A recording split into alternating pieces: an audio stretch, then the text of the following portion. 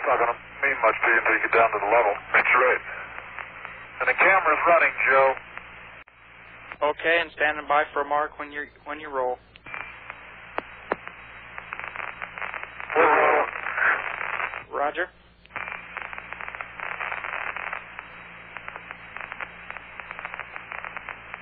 Hey, your camera. Camera's loose on a swivel, Jim. No, I'm getting a pan here.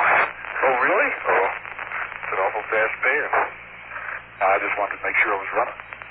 Dave, you'll want to trend or course 346, and it's about 1.7 clicks to station 4. Okay.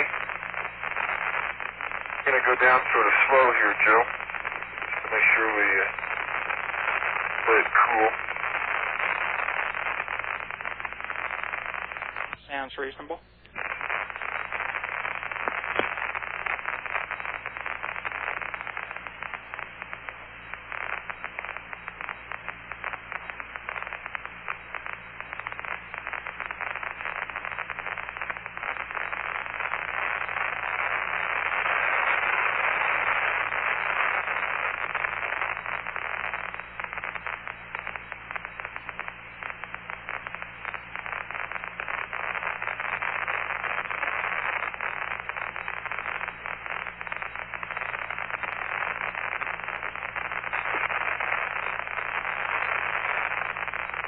And Jim, when you finish photography, we're standing by for a description.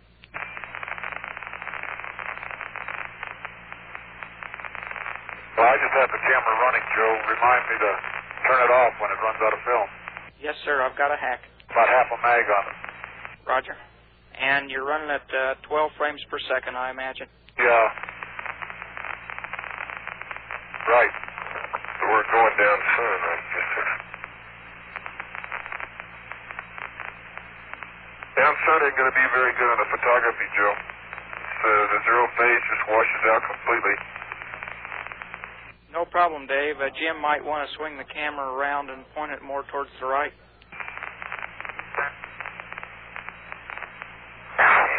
Well, we're heading directly downhill now. We're cross sun.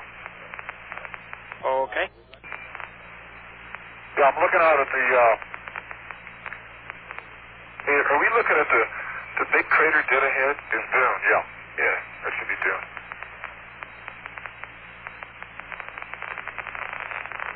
You want to hit the southwest? Yeah. Yeah.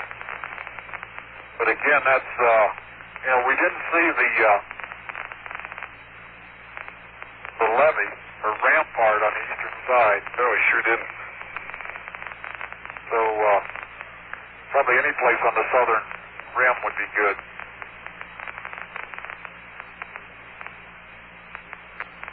Although from here it almost looks like you could drive around the eastern rim of Dune. Boy, there's a crater just east of Dune that looks very recent, and it has a great number of blocks that I can see from here. And the largest, from this vantage point, again, you all probably seen it on TV, the largest crater, which was Arrowhead, renamed Arrowhead, really runs east-west, which we mentioned before, rather than north-south. And on the northern side of the large crater, a Long-Gate crater, which runs east-west, on the north side, there are a great number of blocks exposed. Roger, we copy. Tracks here as we go down slope.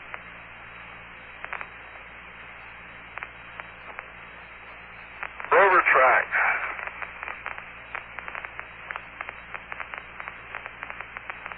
Yeah, probably just follow the tracks, huh? Yeah, probably a Dune. Sounds good.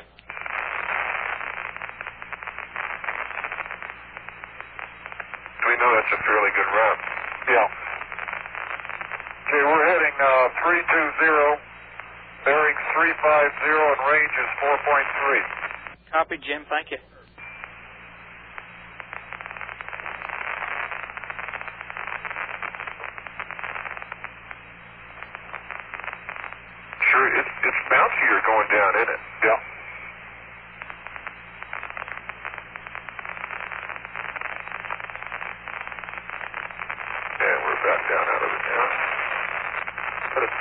beautiful sight.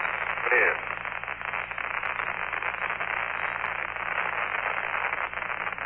Oh, we didn't get the 500 stereo up there, but you got a pan, didn't you? Yeah. Okay.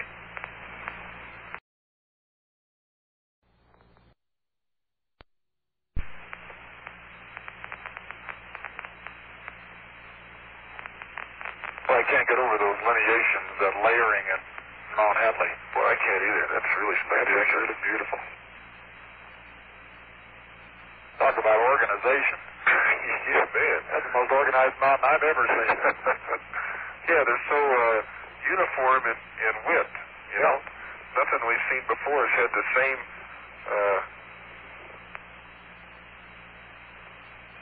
thickness of each bed. Uniform thickness from the very top to the bottom. Yeah. And looking to the north on that spur that we talked about yesterday, we can see the horizontal beds again. Roger, Jim. Copy. Any idea of the dimension on that thickness?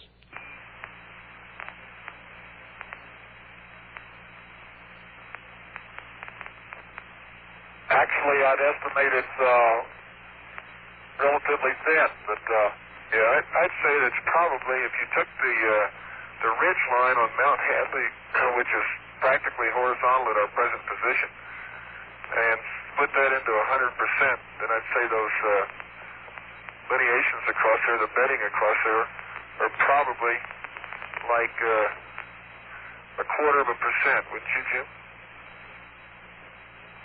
yeah, certainly less than one. Yeah.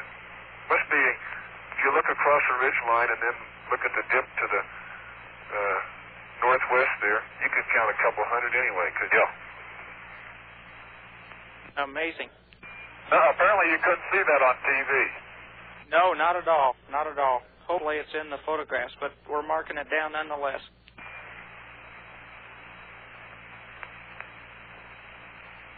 That TV and everything. And then if you look, Jim, horizontal half, well, all the way up. I guess that would be slumping.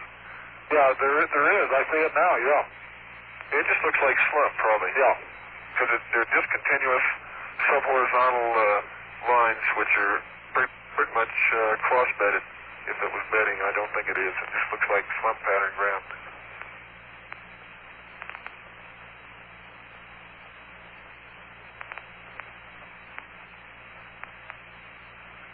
And what kind of progress are you making now, Jim? Well, we're going at about 0.8 clicks. No, 8. Roger, copied 8. That's almost backing up. And we're heading 340, bearing 349, range 3.9.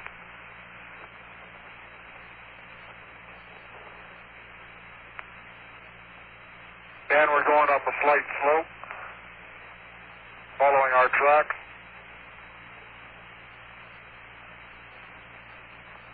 Roger, copying every word, Jim. Keep talking.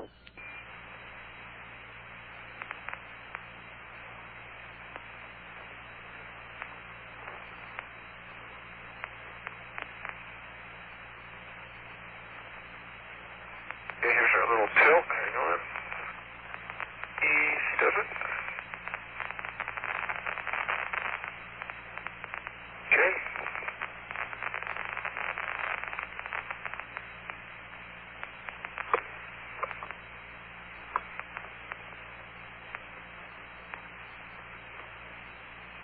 There's a limb directly ahead of us. Yep. Bearing is right on the money. Yeah, that's quite a nav system. Quite a system.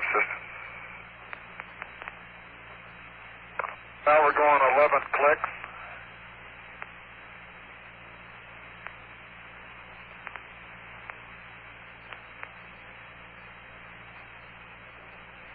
Roger, Jim, copy. And are you progressing towards Dune Crater now? Yes. Well, we're following our tracks. We thought when we got up here just south of Dune, we'd probably head northeast. Big boulder on the surface. About a foot.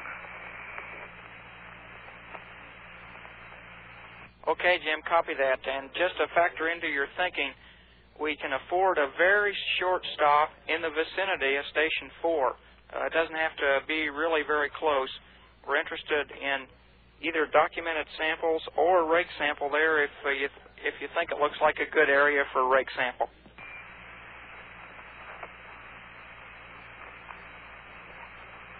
Okay, understand, Joe. But you'd still like the station to be on the southern rim, I would think.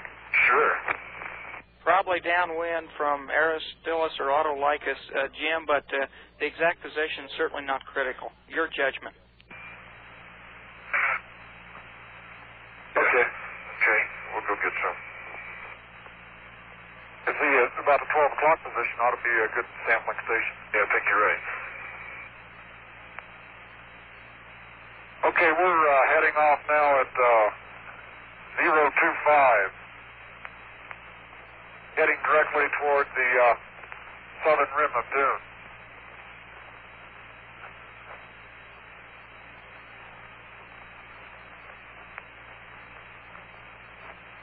Rover, this is Houston.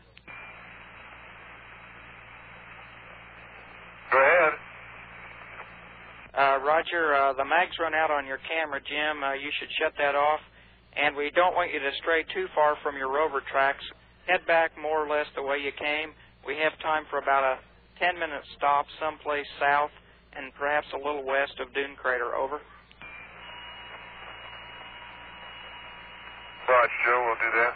We're just on the rim of Dune right now. Okay, and Jimmy, did you turn the camera off? I did, Joe, but apparently it didn't run past, I still have about 45% left.